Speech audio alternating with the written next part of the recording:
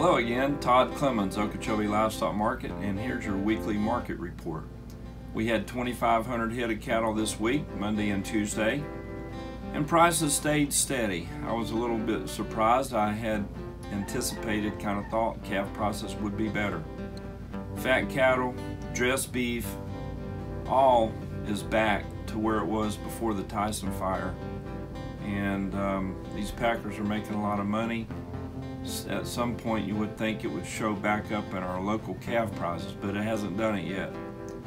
And there's not a very big range between dollar values between the 4-weight steers and the 6-weight steers, which really doesn't make a lot of sense either. Between 400 and 600 pound steers, there's only maybe less than $100 difference in the actual value of those animals. And it should be better than that. It should be more. And it's hard for the ranchers, especially around here, to make a living at that price level. And we really do need to get these calf prices up so everybody can make a little bit, and not just the packer.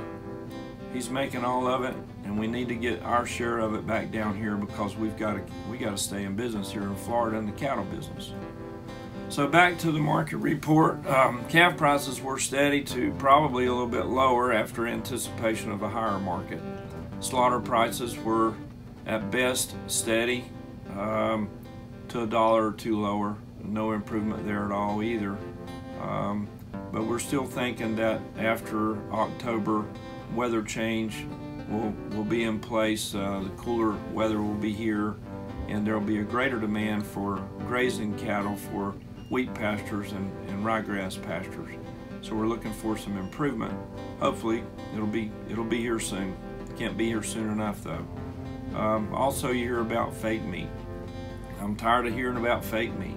I mean, right here in Okeechobee, McDonald's and Wendy's are offering these impossible to finish burgers, or impossible to choke down burgers, because I mean, I don't know, if you want beef, eat beef. Why do you want something that's not beef that tastes like it? It doesn't make sense. But they're getting a lot of press, and I don't know who's behind the movement of it, but demand for beef worldwide now is higher than it was 10 years ago. There's a larger demand worldwide for beef.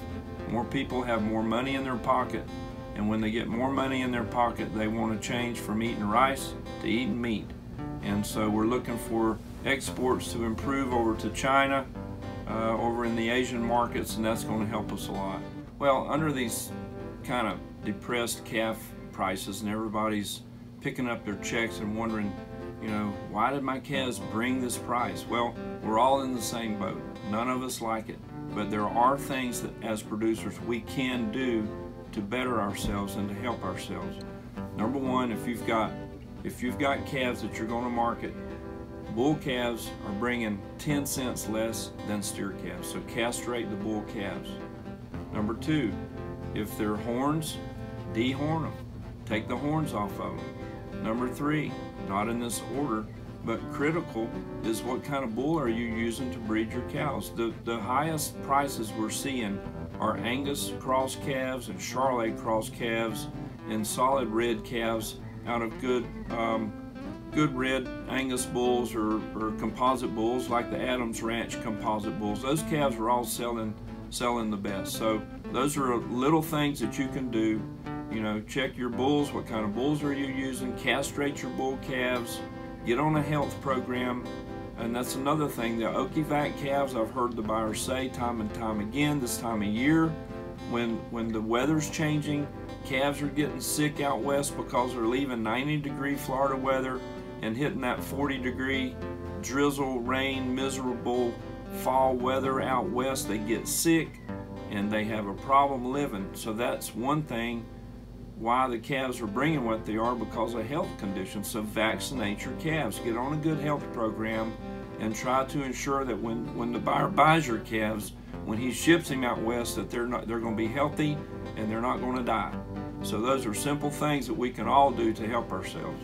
We had this week, the high price calf was a 260 pound calf from BA Cattle, Bunnell, Florida, brought $2 a pound.